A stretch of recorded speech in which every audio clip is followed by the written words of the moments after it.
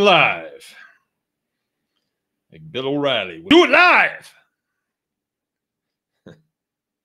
All right. Today is the 20th of February 2024. And I'd like to welcome you all to the Anyone Can Farm Experience live chat Tuesday. A little cool in here, so I'm going to keep my fleece on. Tuesday.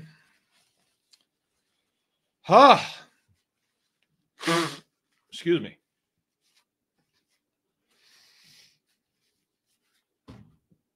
Tonight's show is titled Keeping Your Scorecard. And I know I've talked about this before, but this has come up in conversation, and all day long it's been, we need to talk about this. I think we need to talk about this. This will be like a mentoring show. And I definitely want your input on this, Keith Sutton. Tonight's show, though, is going to be brought to you by the Anyone Can Farm intern program. This will be our very first year. We had a pilot year last year, pilot program. I had the world famous Covington Bali working with me last year, and he kind of broke me into the whole notion of interns. I wasn't too sure about that. And we did a lot of damage to the evil realm out there that wants to keep a rep on sustainable farming. Actually, this is traditional farming, what we do. And it is my theory, my belief, that with a lot of old systems that we're seeing fall down these days, we're seeing the breakdown of a lot of systems, and there's a lot of chaos going on, and it's also happening in the farming world. And what we have been witnessing over the last few years is big problems in industrial agriculture. And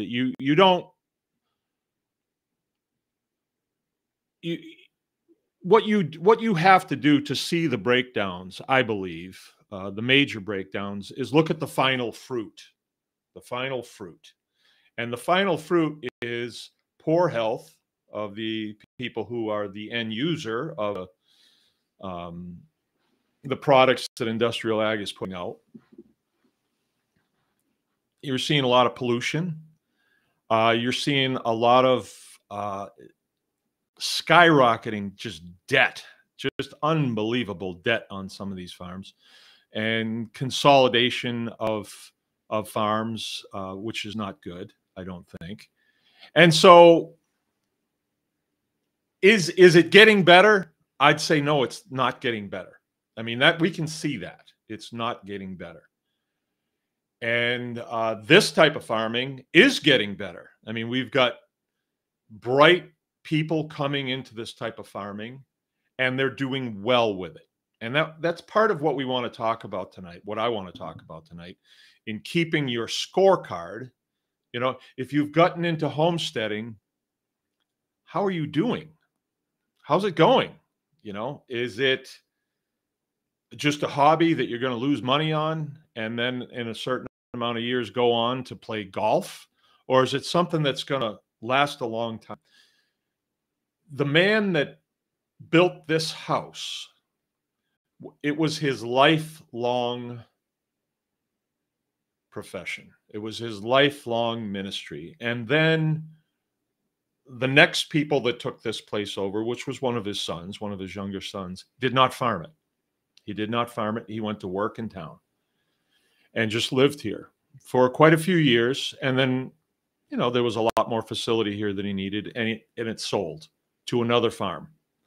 And I happen to know that guy. And he had it for quite a long time, farmed it, and then it sold again, right? Because they had no use for the house and the barns and all that. So now we have it, and we've revitalized it. And I don't know the entire history before we got it, but I know when we got it, it was not being farmed, other than some of the neighbors were cutting hay off of it and then storing cattle here. When I got here, there was other people's cattle here for quite a long time until I finally said, "Hey, so what's going to go on here?" And they finally came and moved them off. They'd probably still be here if I didn't say anything. That's kind of the nature of some of the guys that I was dealing with when I first got here. Like, if never mind, never mind. So we've revitalized it, and it's really only maybe the last 6 years or so when I've really found a niche, and we're really starting to see the receipts, and the receipts are good. The receipts are good. And in the last few years, I've been sharing what I'm doing. And then just recently, I've wanted to start to share the receipts. Why would anybody want to get into this if it's just a hobby where you lose money? If it's truly hobby farming and you're not making a gain, why would anybody want to do that? And I'm just the type of person, I got into it, and some people would say I'm a little on the hard-headed side. I don't know why they'd say that, but I stayed with it, and there was enough interest in it on my part that I stayed with it and started to decipher some of the codes, I guess, that are involved in it, to where, oh, all of a sudden, this works. This works. Some of the processes that we came across early on, we stumbled into them. We just stumbled into them. And, I had this mindset when I first started that I want to do this. I want to do this. And we'd stumble into something and it works, but that's not really what I wanted to do. And so it took a bunch of those processes until I finally realized, oh, overall, you want to farm. Is that correct? Yes, I do. I want to farm. I want to build up this little ecosystem that I can live in, and I can get up every day and I work here. Right. And there's a lot of reasons for that. And I'm open to sharing those reasons at this point. The environment I came out of before, even though it wasn't the intenseness that some of my other GI friends have been involved in, with a lot of shooting and things like that, what war is about. It's still, there was a different type of intenseness that I learned to live with in the 20 years that I was in the military. And then when I would get out, there was this vacuum, this huge vacuum. And it's kind of like, well, nothing really means anything. I mean, if you're late for something, that doesn't matter. If you're supposed to be someplace, you don't show up, you didn't show up. And I would deal with that with my counterparts in the civilian world, and it was really difficult for me. And there was other things too. I think the environment that I was in, I probably established pathways in my mind of how things are to be done. And then when that's not how they do it here, it was disturbing. And I probably got a little intense. And it took a while, but I am learning these pathways. And in some circles, when you deal with other veterans, they have names for it. And they will say, well, you need to get counseling. Well, this was my counseling. I am a self-help type person. And I found solace in this farm. I found meaning. I found my work. My work is very important. There was parts of the military that were not good for me in that they would say, this is how we do it. And this is how we do it. Yeah, but I'm kind of a creative guy. Well, we don't need creativity here. So just do it our way. And any anytime I would display any creativity, it was swatted down, and you know, it's kind of rogue, and free thinking is not a, you know, and I get that. You know, if you're training young people to do the things that we were doing, there's a certain way to do it. And I look back on what I was a part of, and it really did work like clockwork. And when you think about all of the people that needed to be involved in what we were doing to make it work seamlessly, it was very good. So I'm not ridiculing that at all, but that was how that needed to be done. This is different. This is different. This is the type of life that I wanted. I could not continue in the life that I was in. I did not want to do that. I mean, I always was holding back a little bit. You know, I would do my job and do it properly, but it was never what I wanted to do. It was never, I never got the feeling that I get with this. With this,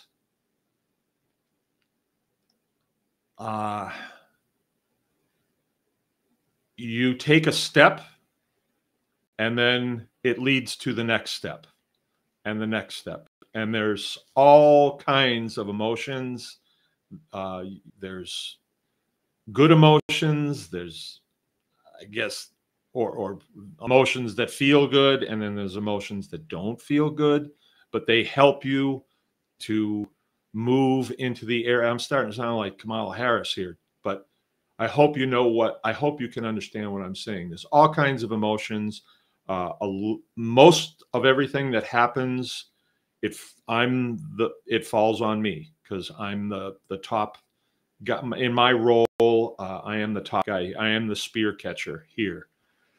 And I like that. It's challenging. I am in my retirement job, I guess they call it. But get this, you guys, this year in May 2024, I will have been here 20 years. So I was in the military for 20 years. Now I'm out of the military for 20 years. Seems like a long time. I remember thinking when I first got in, wow, it's just going to be a really old guy by the time you get out in 20 years. I'll never stay 20 years, I would say. No way will I do that. And some of you may ask, why did you stay 20 years? Well, there was a chain of events that happened, and things that were happening in the world, and you couldn't leave. You know, they wouldn't let you go because we had jobs to do and they had to be done. I'm not saying they were the greatest plans. I wasn't the planner. I was just a tool in the toolbox. And then when I got a little older, I had people that were relying on me, and they were a lot younger than me. And so at one point, I made a decision, okay, I'm going to stay for one more. And that put me up way over halfway. And by that time, I had family responsibilities and, you know, still having babies. Fertility was up, spirits were high. And so it made sense to stay till the end, to the 20 years. And there's benefits that go with that. You know, you get a retirement, you know, isn't a lot, but if you don't go 20, you don't get any of it. I get medical care for the rest of my life, which, you know, that's debatable. I don't use it. I'm a big preventative maintenance guy, so I don't use it. I don't just go to the doctor if I feel good. You know, it's like I don't take my car in to get fixed if it's running good. And the last time I did have to go to a doctor, it was because I was thinking about taking a job. There was a job available at the Army base, which is north of me. And I really like aviation, and I thought I would like being around that environment. And so I applied for the job, and they wanted me to get a physical, so I did. And that was the first time that I'd been there. And they actually were somewhat accusatory that I was falsifying my medical records because there were no entries. So this was 4 years ago or so, and I've been out 20. So I hadn't been to the doctor except for a broken bone. And yeah, that was it. That was it. everything was working, so I just pressed on, and I haven't been back since. You know, everything's working, so why go, right? Um, so anyway, that's kind of my story. I am in this, and I am committed to this. The only reason that I would leave this probably is because at some point, my wife wants to have what she calls the grandma house, and that will probably be when there are no children in the home of my children. But who knows? Who knows what will happen? We don't know. We take it a day at a time. There's been discussion about that, you know, the grandma house operation, you know, maybe on a lake or something, or on a river, you know, with nothing more to do than mow the lawn. And but I don't know. I like working. I like the things that I do. They're a challenge to me, and it keeps my mind going. I really enjoy what I'm doing. So I'm for now I'm here, right? Um, all that said, tonight's show is sponsored by the Anyone Can Farm intern program. This is going to be starting Memorial Day.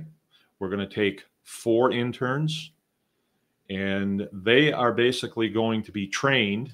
It's going to go Memorial Day to Labor Day, no exceptions. It's like a school. We're not going to charge them for being here, although I kind of wonder if you went to the college, you don't get to just work there for free. But I think it's a way that we can pass on these skills, and it does a lot of damage to the evil realm out there that wants to centralize all food production. And anytime I can do damage to that realm, I'm all in. I am all in. And this is the way to do it. You know, it's like the nonviolent way to thwart their efforts to have all food production done by the experts and run by science, you know, trusting the science. So I don't like that whole idea. I don't want to eat. If they had their way, we would all be eating bugs. You guys know that. And I'm sure that you've had enough lessons over the last few years that when they talk about science, you got to take that with a grain of salt. There is science, there is good medical, but there are those who have co-opted that because we have faith in that system. But I think what Anyone Can Farm is about is having faith in ourselves, right? In our own capacity to, no thanks, we'll take care of this, you know? So that's what the intern program is about. The interns are not going to be here for a vacation. They're going to push really hard. Covey can attest to that. We pushed him, and he found that he was capable of a whole lot more than he believed he was. And it was a process, you know, and there was a few tears along the way, or I shouldn't say tears, a few hard times along the way, but he prevailed. He was able to suck it up when need be, and then bear down when he was asked to. And he was a very good troop. He will be, this coming summer, there will be 3 other new people coming, 2 females and 1 male, and then Covey. So there'll be 4, but he will be the lead man. He will be the guy that they turn to like, what do we do today? And he will be the guy that I will tell, this is what I need done today. You dispatch these people appropriately. And I believe he can handle it. I mean, I have faith in him. I know he can handle it. I know he can. And then I'll always be there over him, that if he doesn't do what I want, I will just turn the water off over there. Yeah. And you really act up, son, and I will turn the electricity off. Okay. Another thing that I need to brief you on is the Anyone Can Farm Baker's Green Acres Seed and Seedling Day. We've changed the date on this. We did Seed Exchange Day prior to this year. We did it in April, and we're adjusting it.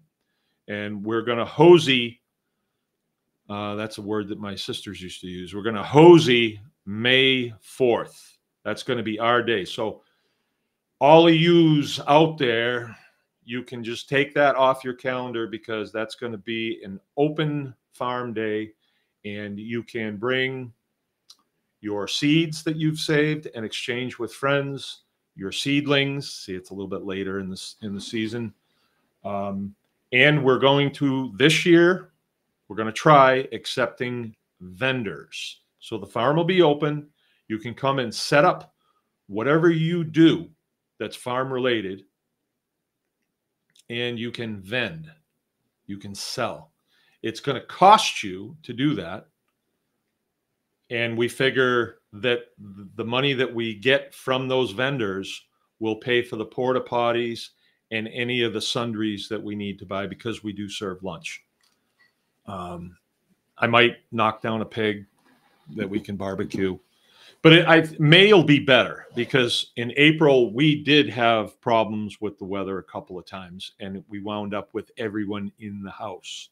So now we have a little bit more facility, and if we need to, we'll just be using, the butcher shop and the cafe. The cafe should be up and running really nicely by then, and we'll make it nice. It's not a grand event here. It's nothing like Tribe Day, but it's turned some heads. And what I mean by that is my scorecard that I would use for the events that we do here. I can't say completely. When we do Homestead Hog Harvest, that is, to some people, an expensive class, but it is 3 days. So we have to dedicate that time. We have to dedicate animals to hog harvest, 2 full-grown Mangalitsa's. So we have some expenses that we lay out. When it's all said and done, we do pretty well with that. If we have 12 people that come, 12, 14 people, and we're charging, I think it's $750 a head. All the meals are included, and they have to get their rooms downtown. So, it does cost you. But that knowledge, if you amortize that out over a few years, it pays for it, because you learn how to process an animal, from stem to stern. We start with live animals and we end with sausages and bacons and the cuts, and we cover everything from the firearm that we use to shoot the animal, to the knives that we use, and then we make the entire pig that we process available at a really reduced rate, because we can't really sell that. So we make that available to the students at a very reduced rate, and that pays for the animals. It doesn't do as well as if we had butchered them ourselves and sold them outright, but it fudges it over a little bit. But my scorecard on that is not, it is not the dollars. That's part of it. But everything we're doing here,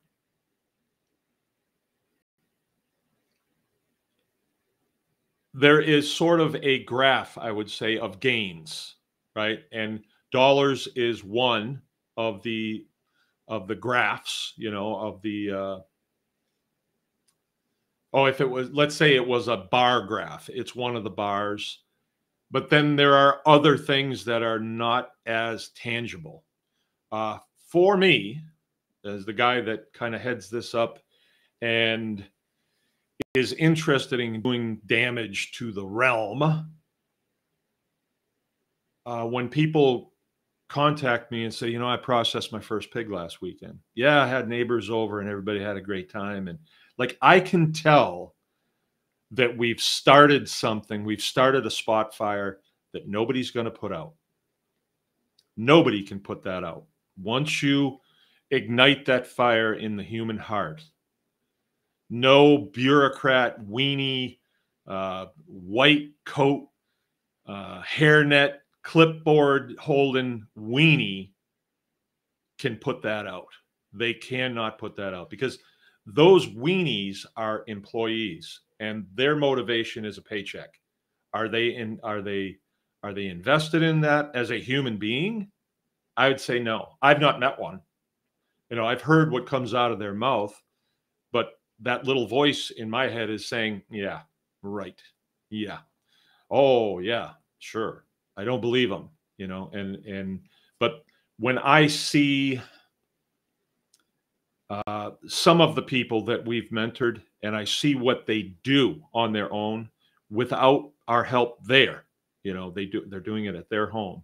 And then I hear them relate the stories of how it went with their families and how spouses, how it's brought them together into a common direction. And that's gold. That's gold. That makes the bar graph with the dollars on it looks like, you know, that's haywood and stubble compared to making legitimate changes or fostering legitimate changes in people's lives who want that change. You know, we're not forcing anybody to come to these classes by any means, not by any means. So that's my scorecard when we do these things. So seed saving day or seedling day is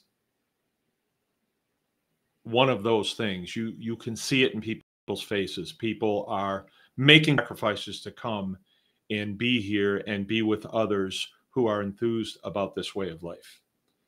Okay, so that's a big deal. That's a really big deal. We're hoseying May 4th. You know, that's what my sisters used to say when something came up and it was not something that you could grab and hold. They would say, "Oh, I hosey that." You hosey it. I don't know what that means, but I wind up saying that too. It's sort of like if you're going through the TV listings in the paper, like they don't have that anymore, but that's how it used to be. If you wanted to know what was going to be on and somebody wanted to watch something and it was something nobody else wanted to watch, but they wanted to watch it, they would call it, "I hosey that." And it was like, oh, okay, she hoseyed it. So that's it. There's nothing we can do. Or if there was a dispute and you went to mom, mom, you know, she would say, well, I hoseyed that. Okay. That would stand. So it's legit. We want to talk tonight, or I want to talk tonight about the scorecard. How do you keep your scorecard? You're in a homesteading operation, and full disclosure, there was some conversation about this weekend with some friends who at one point were kind of at a crossroads. Like, are we going to continue to do our homestead and work together as a family, mom, dad, the kids? And I believe, I don't know this, but I believe when they look at what goes on here, it is a family affair. My kids that are home right now, I got one daughter that's got one foot out the door. Unfortunately, I'd like to keep her here till she's like 25, but I don't know if I'm going to be able to facilitate that. I may be able to, I don't know. But we definitely work as a family. And let me give you an example. This is going to go to people who don't know what goes on here. We got Jay-Z's with us. Rankin Resourceful. That's new. That's new. I mean, we may know you by another name. We got Dave Duncan's with us. Let me see. Got my trusty mouse with me today. Okay, and I like your input on here, so free to input as we go. You've started up a small homesteading operation. Maybe you waded into it accidentally, and then you found other people that, wow, they're way ahead. And they're actually providing a lot of the food for their home. And wow, they're doing all these cool things. Or we go to their house and we see what they're doing, and the involvement of their children, and there's something there that people like. So these people that we were having this conversation with this weekend, I believe that they see something here that they like. I do believe that. They've never enunciated that per se, but I do believe that that's the case. And they get to a point where they're like, is there any way we can do this, that we can have, mom and dad at home, and then the kids work together and able to make a living? I don't think it's a far stretch for the average person that listens to this to say, well, you could eke by. You could You could eat, you could make it. But is that the creation that we live in? Is that it? Or is that a lie from the pit of hell, from another human being that's trying? Like, why would they lie? Why would they lie? Oh, I don't know. Why would they lie? In just about every argument, because I'm raising an argument here, and my argument is, yeah, you can make money in farming. You can make money in farming. Now, you wouldn't hesitate to look at one of these big farms around here, and yeah, it's owned by a family, and apparently they're doing all right because I see Dad driving $100,000 pickup around, and look at the house, and boy, they're on vacations all the time. So apparently they're doing okay. But what you don't see is the debt load, right? So you want to look at your family finances, or at least I do, soberly.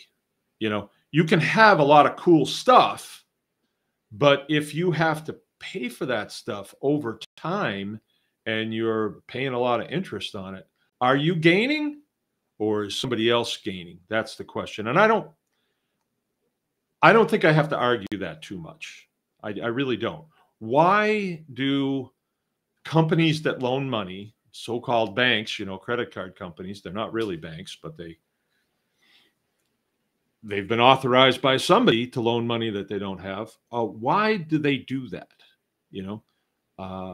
They do that because that's their business. They collect interest off of you. You get a credit card and it's a reasonable interest rate. This happened to me.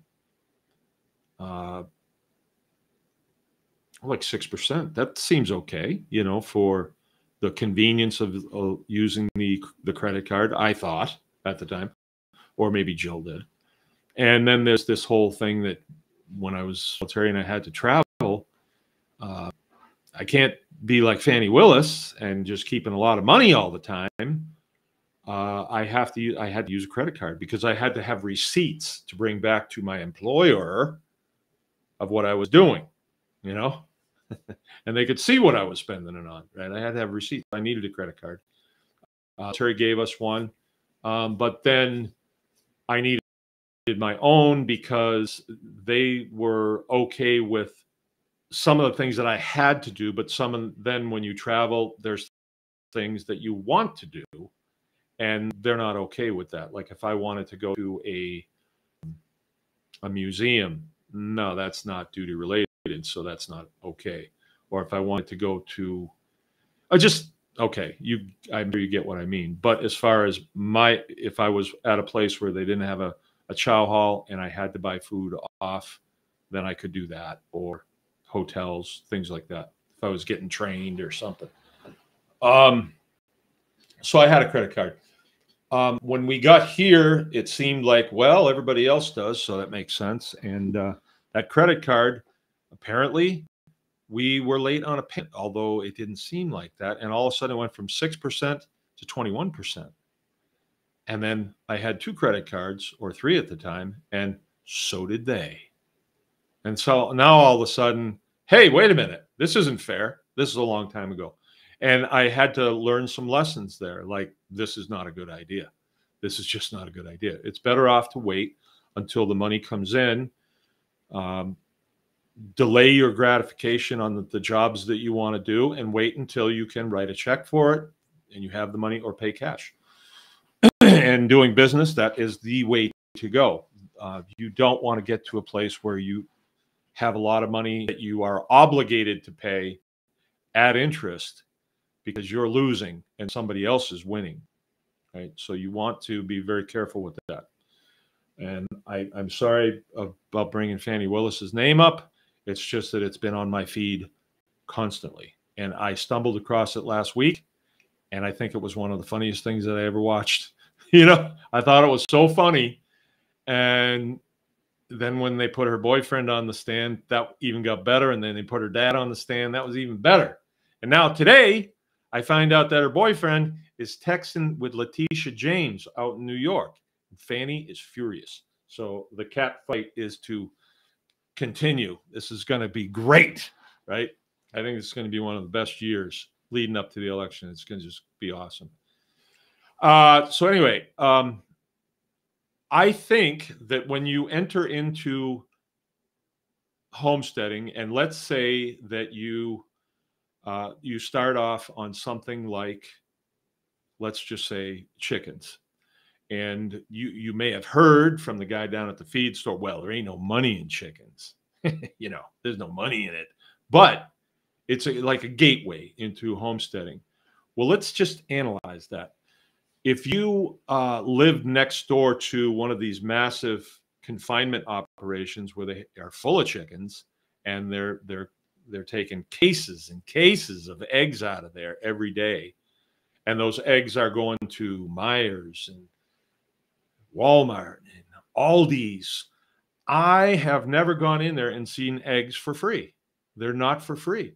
So those big confinement operations, they do it for a reason. They make money. They make money. Now, it's not the same process as the way we do it, by any means, not the same. And their product lacks in a place where our product excels, right? But as a homestead, I am not going to be supplying Myers with eggs. I keep about 75 to 150 chickens. And we sell our eggs at a price that is commensurate with profit, right? And we sell all of our eggs. And we make a profit on those eggs, right?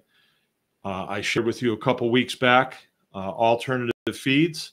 There's a lot of ways to do this to cut your feed costs, which will increase your bottom line if you're getting $4.50 or $5 for a dozen of eggs. You are making money, and you are making pretty good money, right? Enough money to make it worthwhile.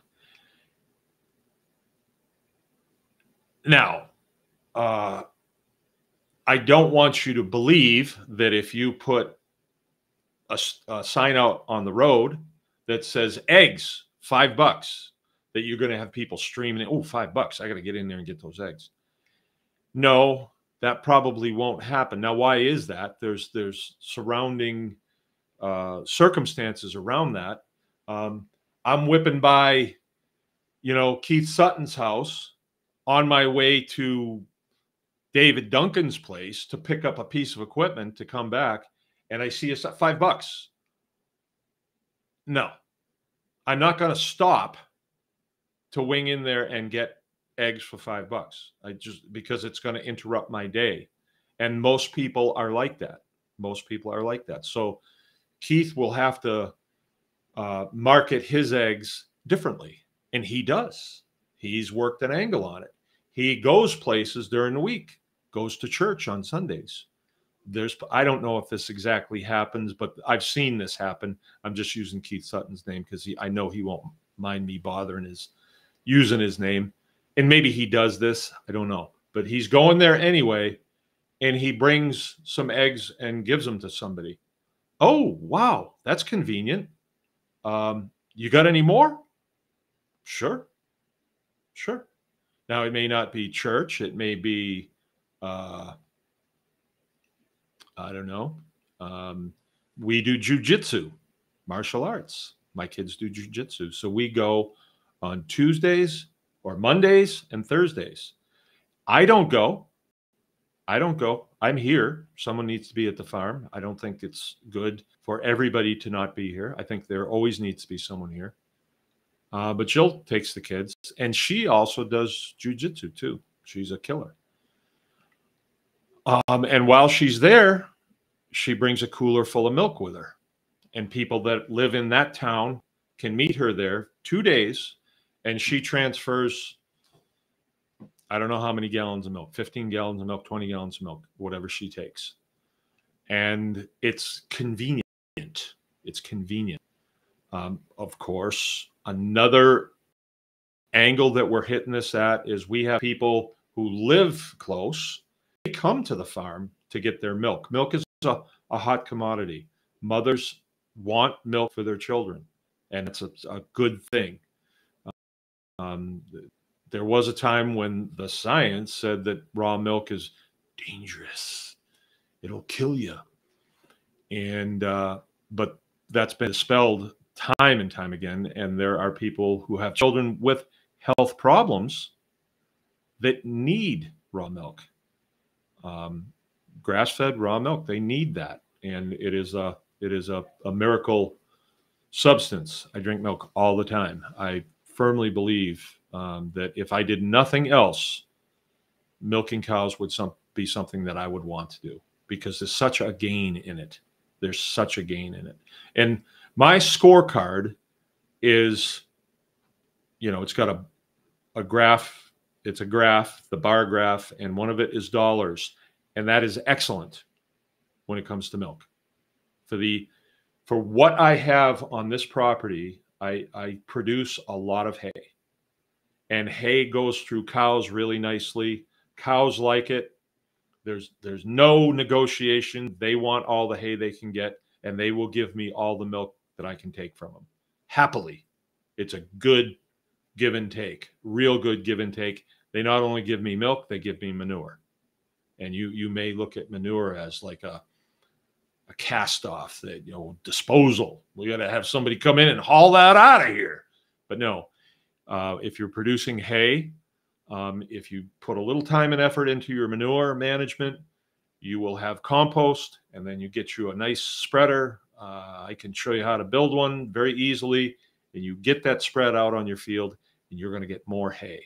You're going to be sustaining your operation. And I believe it was designed that way. I mean, it fits so well. It fits together so well. The organisms that are in the field are real happy with the compost that we spread out there. And they say, let's get we like that guy so much, let's produce more hay for him this year, because he'll give us more manure. Okay, we got a good thing going. The cows, I give them a lot of really nice grass. I even buy some nice grass, some nice hay for them. And I give them some other things too that they like. I went through this today in our video. You know, grain is not a terrible thing. And when they get a pound of grain at milking time, it really entices them to be on my team. They really respond well to that grain. They love it. They're like, boy, I love this job. I love this job. Look at this guy. He takes care of us, comes in, pets us, milks us, gives us nice bedding, all the hay we can eat, and a little bit of grain on top of it. Nice. They're loving me. So, so my scorecard, as far as that goes, is I have people that come in here in my driveway. They come into the store, and those of you who have been here, you've seen the store is not anywhere near complete. But I have a vision of a really cute little place, you know. And they can come in, they feel at home, they sit down if you want. You can take your kids and go to the petting zoo and pet my emotional support goats, and you know, let your kids go on the rope swing and enjoy the farm. That is a column on my graph. That's a column. When I see people comfortable coming here and involving their families, and I'm looking at you, Zilka, that means something to me. You know, I feel like, okay, that's a good accomplishment. Those people feel comfortable here. They want to come here. They feel safe here. That's good. I like that. I really like that. There was a woman that showed up, young lady, young woman, showed up here today. Then I didn't recognize her. And she said, oh, I'm getting milk for, you know, and she told me, oh, okay. Are you her daughter? And she said, yes. And I said, oh, excellent. I'll show you where it is. So I brought her in and I said, do you like this milk too? And she said, well, I don't actually use it because I get all this stuff, this milk and cheese WIC program. I said, oh, okay. She said, but it's not very good. I said, yeah, that's kind of why a lot of mothers like you are responding to this so well, is because they realize that. And when it comes to your kids, you want to give them the best stuff. And she's like, oh. And so we wound up in a conversation, and come to find out she's perfectly happy living in the small town that she's in, but there's no employment there. And I said, there's lots of employment. There's lots of things to do. And she really, and she kind of said, well, I was thinking of going to college. And I said, well, then they narrow it down for you. And a lot of what you'll learn is only going to be useful in the jobs that they want to place you in. And a lot of those jobs are not, from what I hear, are not fulfilling, and they don't pay very much. And the college needs to be paid back for that education that you're getting, or indoctrination that you're getting. So she was like, yeah, I know. And she said something about the science and how she's disillusioned with what's been going on in the country, and is kind of concerned that the wheels are going to fall off. And I said, oh, well, I have these conversations with people all the time, and, there are answers, and the answers are right within you. And she, really? Like, what do you mean? And so the conversation went deeper and deeper and deeper. And when she left, she was kind of, like there's hope, because she was struggling with tuition for the college. Like, where was that going to come from? And, so that was a very important conversation with this person, that who knows where they'll be in 10 years. And maybe she'll really make something of herself, and she'll be able to mentor someone else, to get away from the machine, just the man. The whole machine is brutal. It's really brutal. And at any moment they can throw you into austerity, and then life is really tough, really tough. And we've seen this over and over and over. And the last thing that we saw was people who were threatened with being fired if they wouldn't allow a substance to be injected into their body. Like, that's pretty radical. That's pretty. I mean, you got me over a barrel. I need to feed my kids. Yeah, but you can't work here unless you are willing to do this. And then this, and this, and this.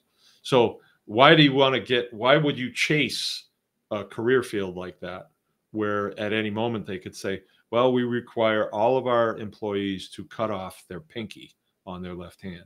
Why would you do that? I wouldn't. And plus, it's not very lucrative on top of it. And you wind up in a job where there's no mobility. You're kind of a number, and hey, whatever. I'm not. So there are other ways to do this. And I think that with the falling down of all of these institutions, they're just dropping daily. It looks bad. And of course, the other side is saying, this is going to hurt you guys, all the public, you're going to be hurt by this. Well, I don't know about that. I think it's going to be tough for a little while, but we're going to swim out of it, because we do. That's what we do. So that's my scorecard right there. But for a lot of people, dollars are extremely important, extremely. They are important to me. I don't want you to think that, well, I just, whatever, I'm just independently wealthy. No, we have our obligations to meet every month, and we watch our pennies. But it is a discipline that you have to begin from the beginning. Whatever you're doing, watch the numbers, watch them close. I would say watch the numbers as closely as you're watching all your little pet chickens and their names. At first, that's where people are. They get into it. Oh, I really like that one over there. Hey, you want to come over and we'll sit out in the chicken pen? We can watch my chickens. you know, when you've been doing this for a long time, it's like, well, that thrill is kind of gone. You know, I understand it, but the thrill is gone, and you move on to other things. You mature in this career field, and part of that maturation process is to, you know, lend a hand out behind you when somebody calls and say, "Hey, we'd like to come visit." Okay, come visit. We'll visit. And we'll answer the questions that you have. That's a maturation process, and that I've stressed on this is you are not only learning these processes for your operation, you're learning them so you can pass them down or pass them up. Maybe, I don't know. I don't want to make it seem like someone who gets in this is somehow lower. You know, they have less stripes. I don't really like that. That's sort of a different, you know, the military process. When you first come in, you got no stripes on your sleeve, and then you get one, and then it goes from there up to you can have a whole bunch of them, you know, and that shows how smart you are. I don't really like that. There is something else I wanted to tell you about. You're going to have to look this up.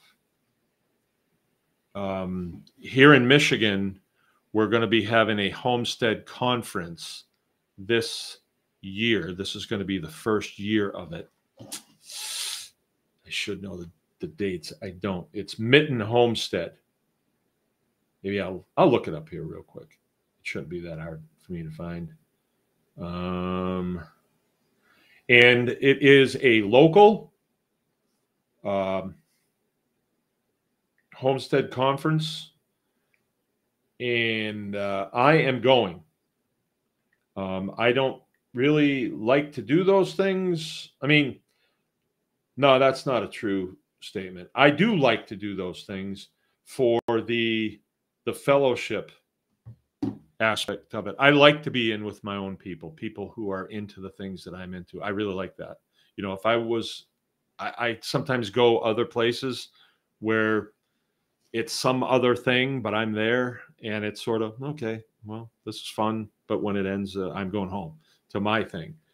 When I go to a homestead conference, even if I go to another state, there are people there that I can relate to, I can talk with, and I have, you know, we are meant to be in fellowship with other folks. Mitten Homestead, I got it right here. The woman who's putting it on her name is Mina Postman. And she called me and asked me if I would come to the conference and I would speak about something. And I said, yes, I will. It is in May. Oh, no, it better not be close to. It's May 17th and 18th. Whew. Mitten Homestead Conference, May 17th and 18th. And all kinds of cool stuff. Me and Jill are going, and we're going to stay. We're going to camp out or something. Maybe I'll have my schoolie by then. Probably not, but I'm going to figure some way that we can stay there. Maybe I could borrow a camper off of somebody, or I've been thinking about building a camper actually.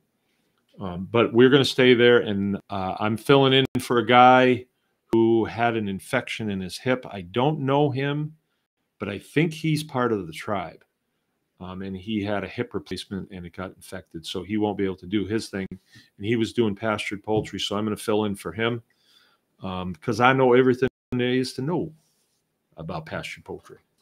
And I'm also going to be doing the homestead hug, and we'll see how that goes. I'm going to give it my all. I'm willing to give it everything that I have. I would even consider bringing some equipment with me, and I don't have the facility. I have to check it out, but I would be willing to do some processing. I would give it my all because I think they're going to have a good crowd of people there, and we can pass on information. So that's kind of how I look at these homestead things is,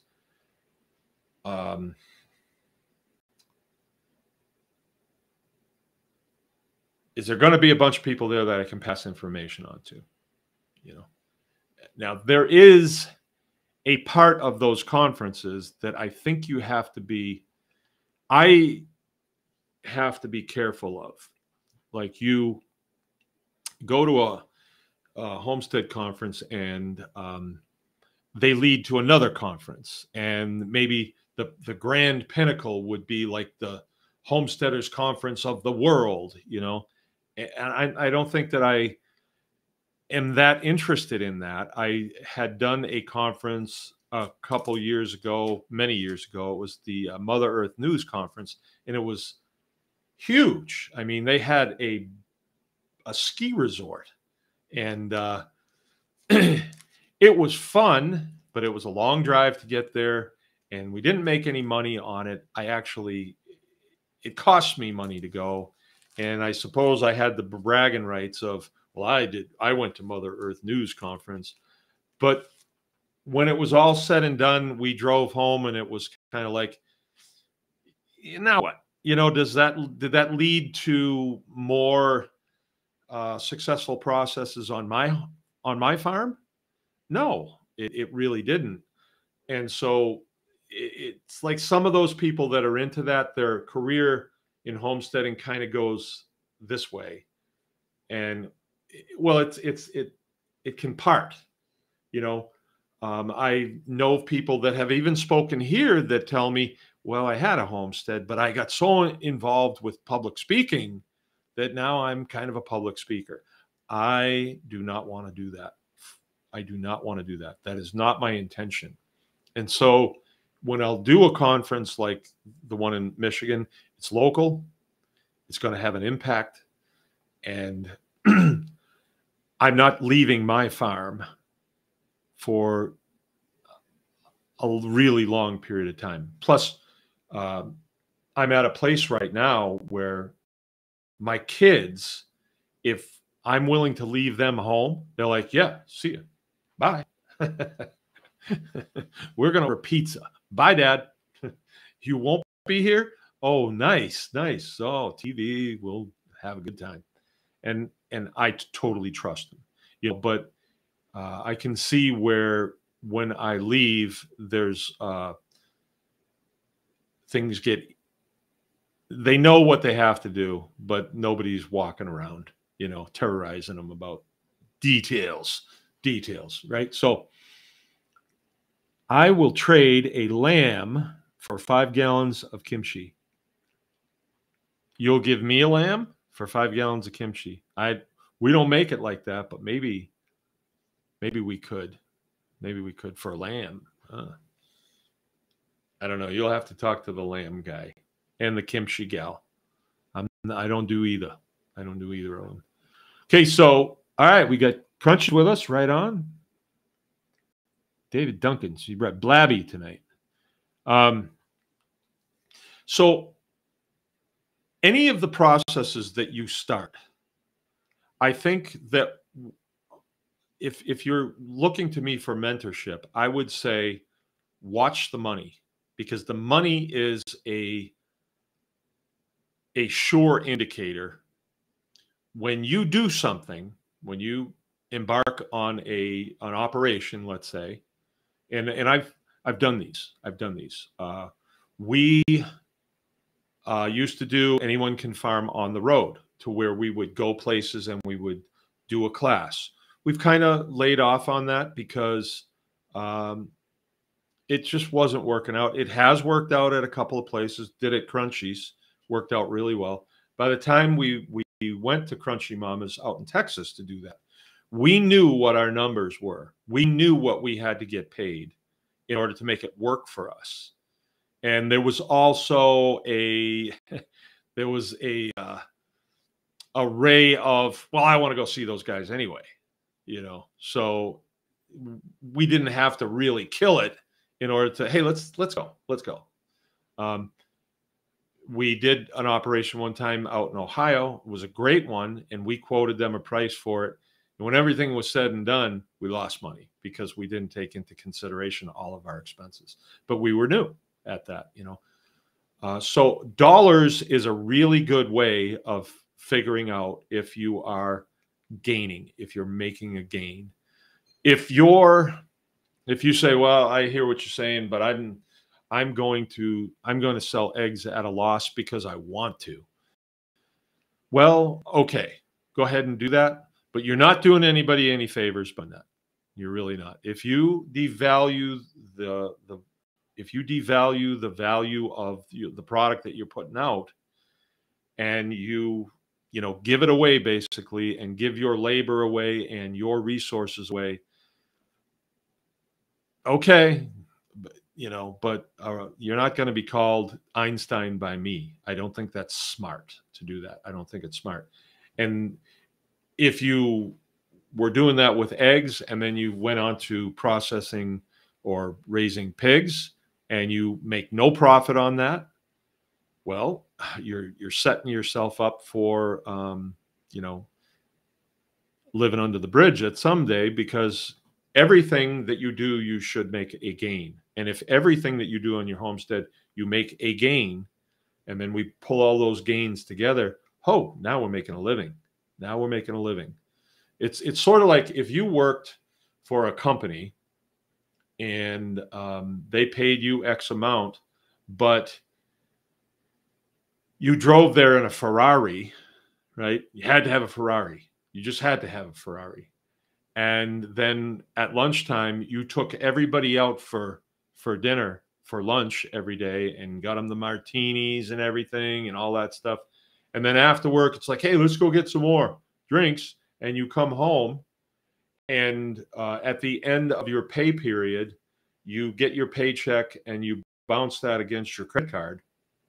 It's like, whoa, I'm losing money to work here. Yeah, but it's fun working with all my friends. It's fun. I just love working there.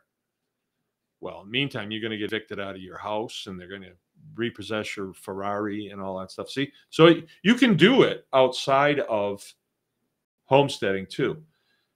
The evil lie, though, that I want to dispel is there ain't no money in farming. Right? You say something enough and people don't manage their money properly when they get into a farming operation, and then they will say, yeah, but there ain't no money in farming. They'll say that.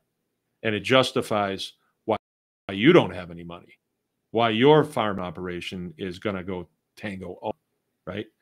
It's because you're mismanaging it. This creation that we are managing in farming is a very abundant creation, and there is enough gain in it for us to live comfortably. It was made for us, right? But you have to do it properly. I mean, you have to manage it correctly. And as you're going into this, I'm going to share something with you here that you're probably going to want to write down. Copperhead, they're not with us tonight. They don't like it when I talk about milking cows, because I think they're afraid that everybody's going to do it and then it's going to pooch. But I don't think that's the case. We did have an experience where we really like Great Pyrenees dogs, and they opened up pastured poultry to us because we were doing pastured poultry, but we were getting murdered by predators, by predation. And to the point where one day I was like, I don't think I can do this anymore. I mean, my morale was going down the tubes, and my fallback, believe it or not, this is going to be a real shock to a lot of yous. My fallback was, I'm going to get a night scope for my gun, and I'm going to sit on that barn roof, and I'm going to kill every stinking predator I see. And I'm just bear down, I'm going to waste them all. And went as far as going to the store where you can buy that type of equipment and picking one out that would fit on my rifle, and making plans to work nights. I'm going to be working nights. We call it lines, security lines. I was going to be pulling lines. The problem with that is you're falling into that whole killer mindset. You're just killing, and it never works. I mean, there are so many predators that live in these abundant woods, all they're doing is responding to Mark's putting a free lunch out here for us. They're just responding to it, and I'm going to kill them for it. That's, that wasn't going to be good for me. That wasn't going to be good for my, especially that was not going to be good for my mental health at the time. Although it was like, I'm going to it. And luckily, I was at a small farms conference when we still had them here in Michigan that were run by just farmers. It was before the university took it over. And who was speaking? Daniel Salatin, Joel's son, right? I had seen Joel the year before, got his book, read it. Then Daniel spoke the year after that. And afterwards, I went up and I said, I'm about ready to stop doing pastured poultry. I'm getting murdered. And I had kind of put a pause on the Nightscope for various reasons. But he said, you need a dog, is what he said. I remember him saying that. You need a dog. I said, well, it doesn't say that in the book. And he says, yeah, I know, but you need a dog. And what kind of dog? He's rattled off about 5 kinds of dogs, and I got one. I found one right away, Great Pyrenees, got it. And she was a puppy, just in time for pasture poultry season, and our predation dropped off to nothing. So I wouldn't have known that, and I didn't know it before I started doing pasture poultry. It was only when I had a couple of feet in and I was getting beat up by those predators and my morale was going downhill fast on that. It's bad when you come out and you find 5 dead birds just only eating, certain parts of them, and there's nothing we can do with them at that point. So, yeah, Pat, where was I going with that?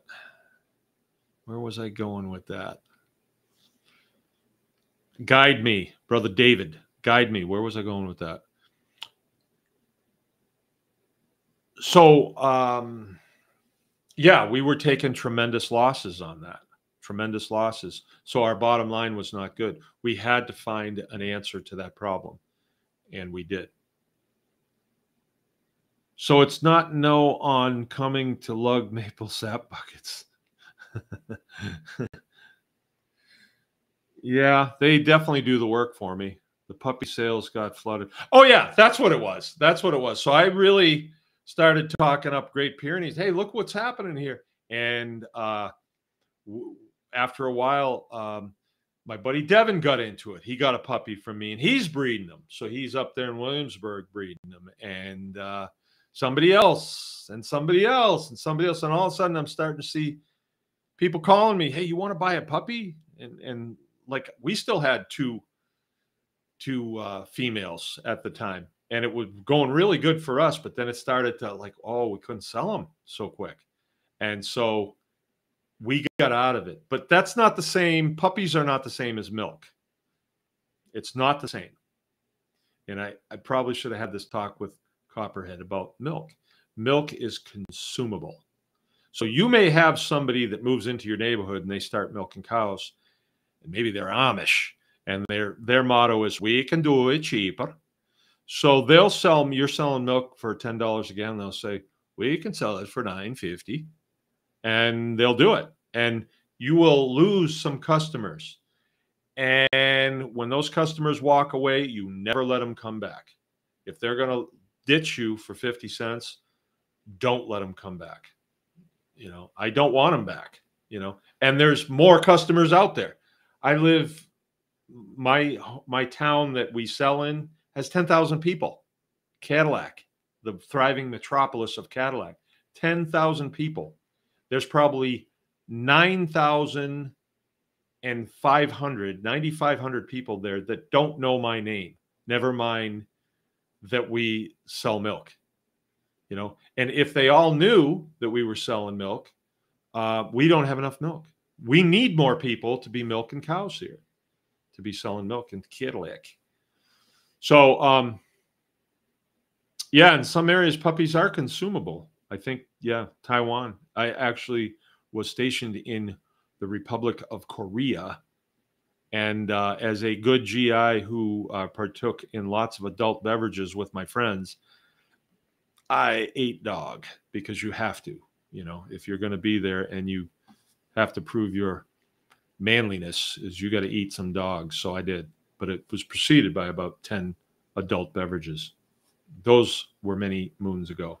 Now I'm just into tea.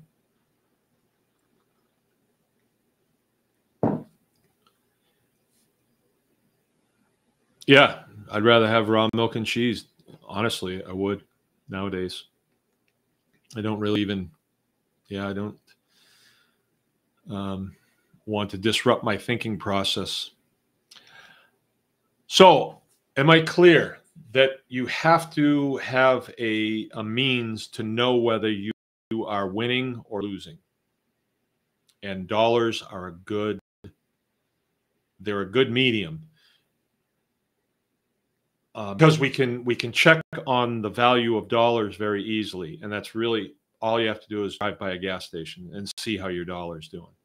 It's not that gasoline is in short supply; it's that the value of your dollar has gone down, and it's a really neat system that they have for them, that they can inflate and deflate the U.S. dollar, and that's done for a lot of reasons. That's the parasite class that doesn't really work, but they want to have nice houses and cars and stuff, so they do that. And I say just let them. I think that if we get dollars and we want to protect those dollars, the homestead is a great place to do it. Let's say you come into, oh, this just happened with us. I'll be real transparent with this. I don't think there's a problem with being transparent with this. I have a butcher shop that I built. It's the second one that I built. And now that I'm thinking about it, Sean Kelly actually donated money to my killing floor. I didn't really know that. That was brought to my attention by my lovely wife. And she said, I got to tell you about this. But, and so I built this new butcher shop. So I have the ability to take a large animal and break it down into the pieces that people can use and they can buy. And so a friend of mine had 3 sows that she no longer wanted and had put them up for sale as sows, functional sows, Mangalitsa sows, big ones, big girls. They were 350 pounds, not huge, but they were good size. And nobody wanted them. And she said, I'll sell them to you cheap. And I said, how cheap? And so she shot me a good deal. I mean, a really good deal. And I couldn't refuse it. $200 a piece. I went and got them, brought them home. I turned my crew loose on them, Jim and Frank, and they knocked them down, got them cleaned up and gutted and everything. And then we moved them into the shop. They sat there for a day. And then my crew, me, Jill, Rachel, Jim and Frank, at different times, threw down on them, took them apart, processed them up, got them all packaged up. And, we'll be selling them for 3 times what I paid for them. But we put that work into it, and I'm not opposed to working. I like working. I teach my children how to work.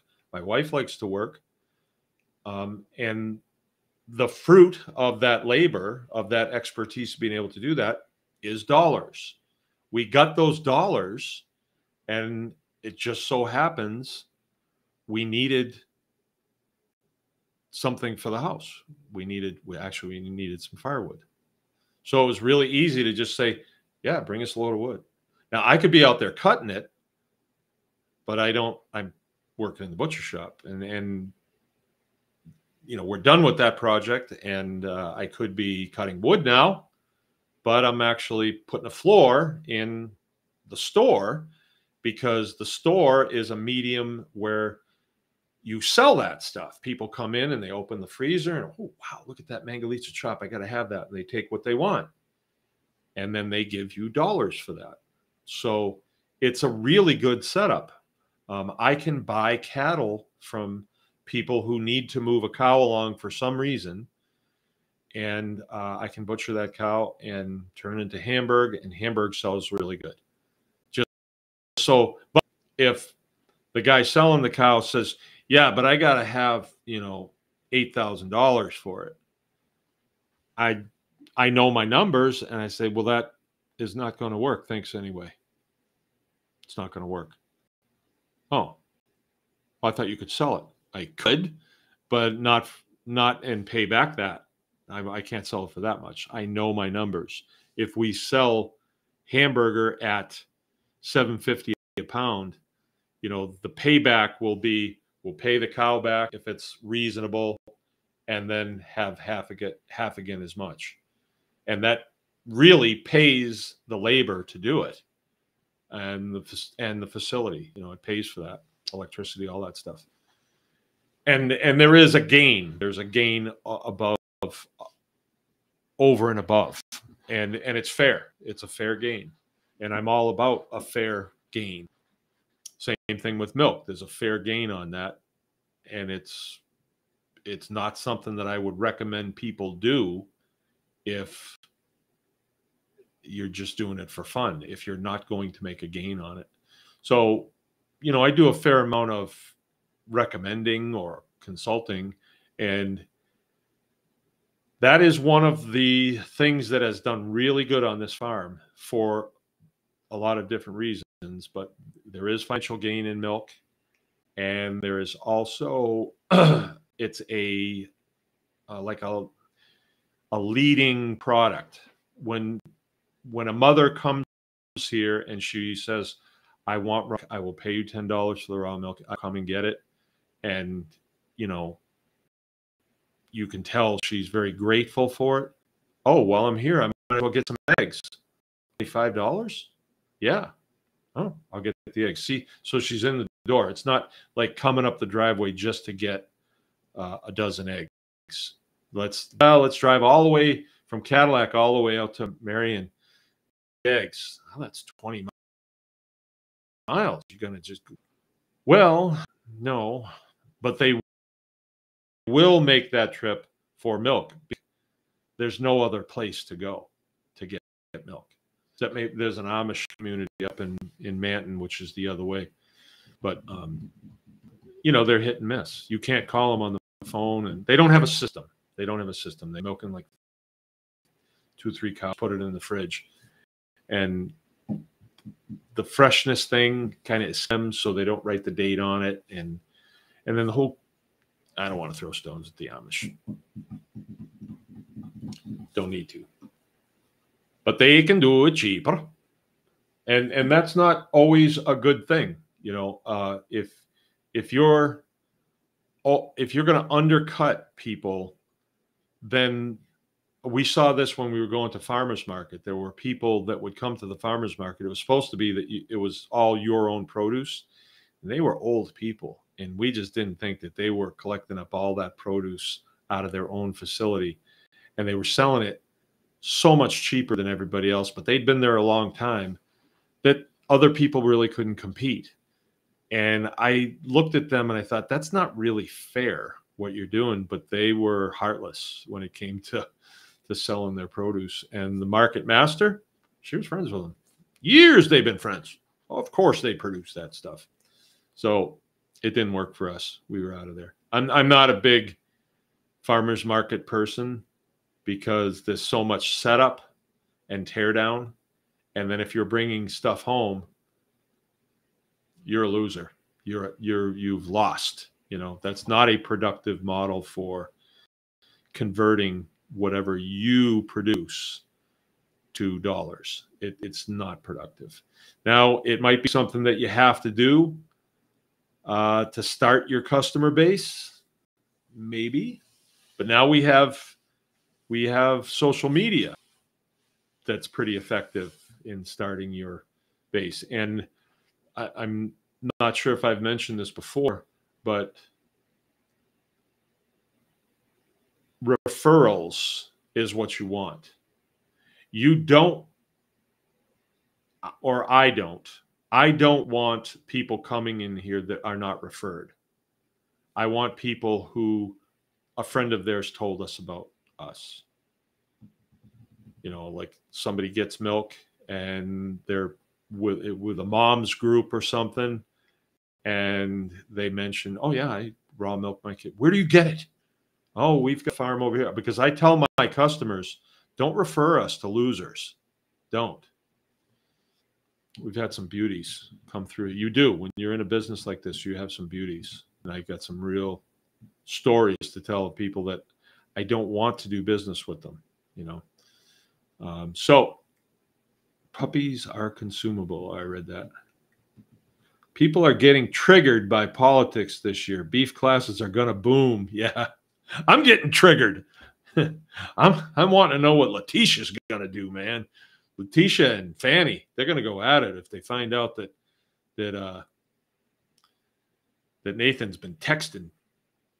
He's been texting. He's been texting Letitia. Fanny's going to go ballistic. It just keeps getting better and better. I cannot believe it.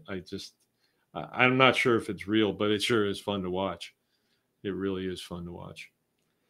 And all the commentary on it is just outstanding. It's just fun.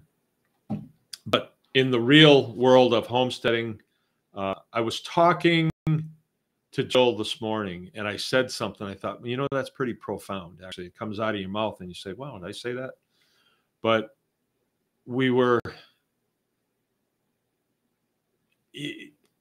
I shouldn't say we. It was me. I listened to a podcast that just came up on my feed, and the guy was a Special Forces Army type ranger, and he was a homesteader. So I thought, I got to hear what this guy is saying. He was talking about security on the homestead, and he went into a whole bunch of things, you know, that he didn't go deep enough into it because people need an explanation on the terms that he's using. But I thought it was pretty good. And then I thought, you know, I could help him, because he said, "Well, I suck at homesteading."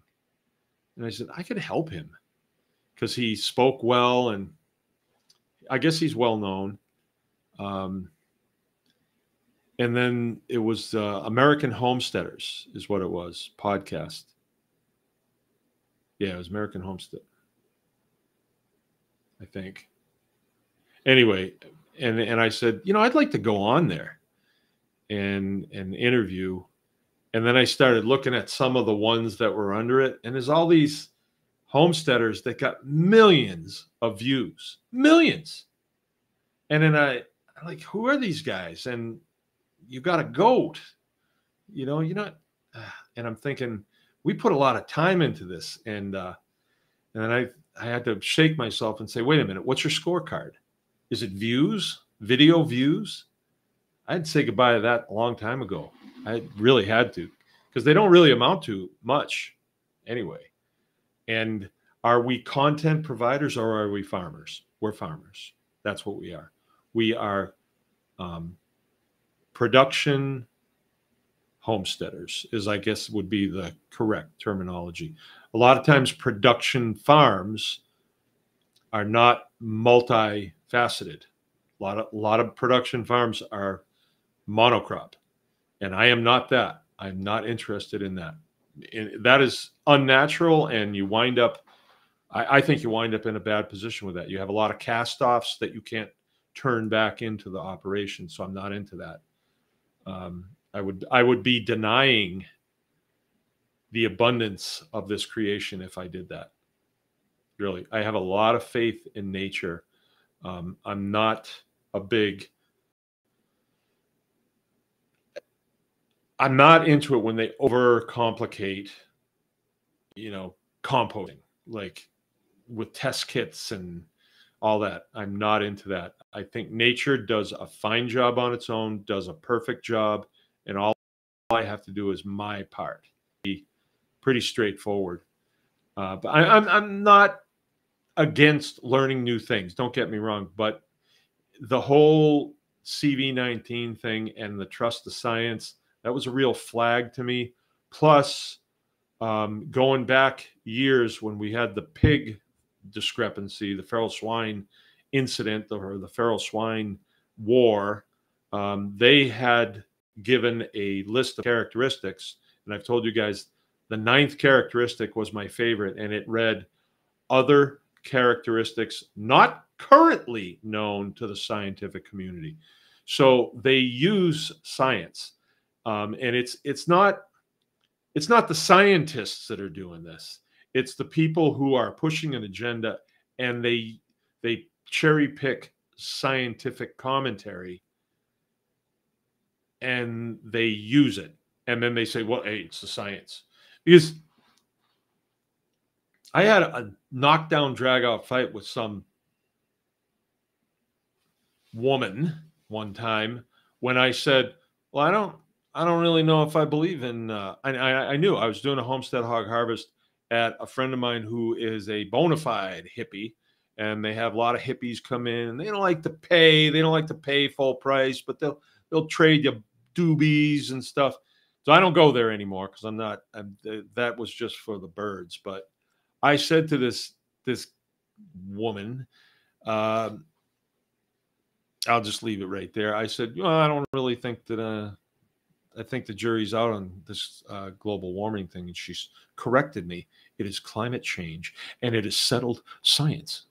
And she went on and on and on. And I couldn't help it. I couldn't help it. But I said, so you're a scientist then? I mean, this is firsthand information that you know. She says, no, but a guy that I used to date is. Oh, okay. I should have known, So they will use that to push an agenda.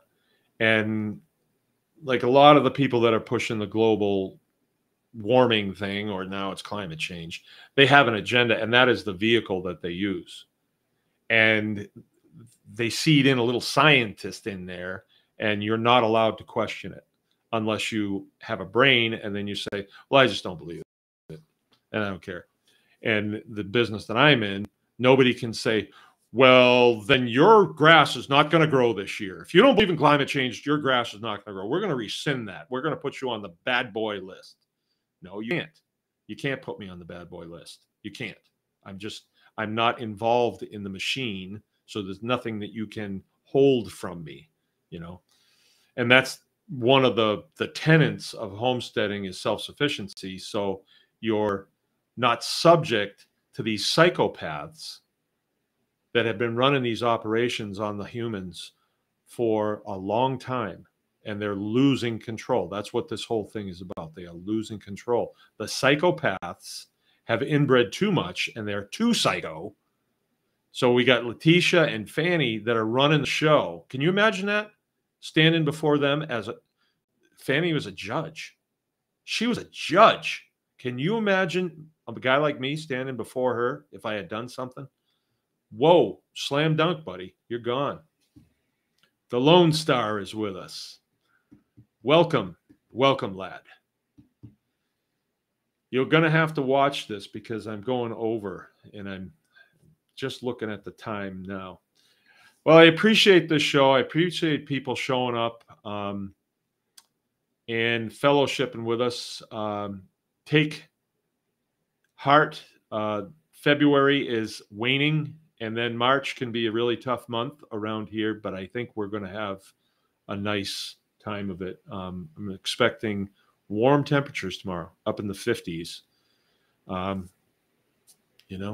Global warming's bad this time of year, but we'll take it. What can happen when you have warm temperatures like this, and March is still out there, because March can be bad. What has happened here before is our trees will bud, and then we'll get a hard freeze and it'll whack them. So we're hoping that doesn't happen, but it can. But the grass makes it. Grass is a very durable crop. I think that from the point of view of sustainability and prepping, I could see myself someday having a lot less pigs, because you never know. My bread contract might go away, but my grass will always grow. And so long as the cows eat the grass, I'm pretty sure that they're going to manure. As long as they manure, I can compost it and I can get it back out there and I'll have more grass. So I'm in a pretty sustainable deal. And there's things that I can do along the way. I'm actually working on a system right now to where I can do some irrigating. And I've been wanting to do that for a long time. Huh. Brian Jacob is saying it'll shut down the maple syrup real quick. I thought if you get warm days, just as long as it's cold at night, you'll get sap going. I don't know. I'm not really into sap. I think it takes a lot of time. I'm not really into maple syrup that much. My parents-in-law do it. They do a lot of it. They do a lot. They're really into it. And so they share it with us. My kids go over and help. So I don't. All right. Is that it? Keeping your scorecard. Very important to know that you're gaining. I have processes here that I have dropped because they were, we wrung them out. We did them as hard as we could, but we were still, there wasn't that much gain in it. So we let it go. Oh, I was going to tell you, when we first started the farm up, I stumbled into this. I've told the story many times before, but for the new people, all 11 of you, I don't trust that view counter. I really don't. But we were processing our own chickens. That's good too. I'll comment on that in a minute. We were processing our own chickens, and I had a guy told me about an Amish guy that had a chicken plucker, and I'd never seen one. And I stopped. I just wanted to see it. And he told me, oh, yeah, it works good. Didn't have an electric motor on it, though. They ran it with some gasoline motor or a pedal bike or something. So I bought it off of him, and I put an electric motor on it, and it worked pretty good. And so it was really changing the way we process chickens as a family. The way we did it was we had a pipe over 2 sawhorses and then buckets that you sat on. And I would dunk the chickens, and then I would tie them on there, and the kids are sitting on buckets pulling feathers, having a good time. So with the plucker, it made it much easier. We were plucking chickens one evening, and our veterinarian pulled in, who we're real good friends with now. But she said, oh, you process chickens? Yeah. I thought everybody did in a farm community. Oh, no. No. The Amish used to, but they're not doing it this year, she says. Oh, okay. She said, would you be interested in doing the youth show chickens? I don't know what the youth show is, ma'am. So she told me, and she said it would be probably about 50 birds. I said, yeah, I guess we could do it. And I was thinking we were being asked to do it for a favor. You know, the vet asked you a favor. I guess you got to do it, was my thinking. So we said, yeah. And then, oh, well, how much do you charge? And I said, I don't know. We never charged anybody for it. So I actually have a sign down in the shop. When we first started, we were charging $1.25 a bird. Yep. So you do 50 birds. It would take you, 6 hours, and you made $50, and we could split that up with the kids and stuff. So it was just, but then we realized I'm not doing it for this. No, this is cutting into my life. I was still working full time, and we were doing it in the evening. And so we boosted the price, and now we're at $4.50. And I think Jill says we got to go to $5 this year. We know our expenses after we get done compensating everybody for no one's going to work for free. And by the time we get everybody compensated and us paid, that's what we got to get to do it. I know it's a lot, but I don't control inflation. I don't do that. So we stumbled into that, and the next year was the year that I had been approached about putting hog houses in, right? You can make $60,000 a year is what they said off of each house. Wow, I'll take $220,000 a year. I was, coming off a GI salary. I was like, I'm rich. But then we found out that deception reigns in the industrial ag community. It reigns. Deception is the name of the game. Ripping people off is a hobby that they live by. And so luckily I was kept out of that. I was all for it, like, it'd be great. But I was kept out of it through a turn of events that I would relate some other time. And I'm glad I was, because I would probably still have those hog houses here. I probably wouldn't be here, because you really don't make any money off of them. You have to work off farm in the hopes that someday you'll have them paid for, and that the people who are putting the hogs in there will continue to do business with you. You live off their contracts. But if you're not a good boy, no contracts for you, and you still got to make your payment on them, that $1 million note. That's how they do it. And I come out of the service just trusting everybody. We did have to trust each other, and thinking it's probably really trustworthy out here in the civilian world. Come to find out, they do that so they can take your farm away from you. And that's how those guys get rich. That's just an income stream for them is, well, this guy defaulted on his loan and we got his farm, so we're going to sell it. And, that probably would have been what happened. So I'm glad that didn't work out that way. But the chicken processing thing has stayed with us. And the moral of the story is, don't do what you want to do. Do what you got to do, right? And after a while, you'll start to like it. And after a while, you'll start to embrace it. And now this year, if the intern program, if it works and people come, if I can get 3 other people to come and work with Covey, I will turn it over to them primarily. And then we can stipend them out of those dollars so that they can have a little bit of spending money while they're here. I'm not going to pay them while they're here, but they will make money doing that if we plug them into that operation. And then I'll be pulling my kids out of it to use them for construction projects. So those two things do go together. What I probably should do is charge their parents $10,000 each for the information that I'm going to pass on to them.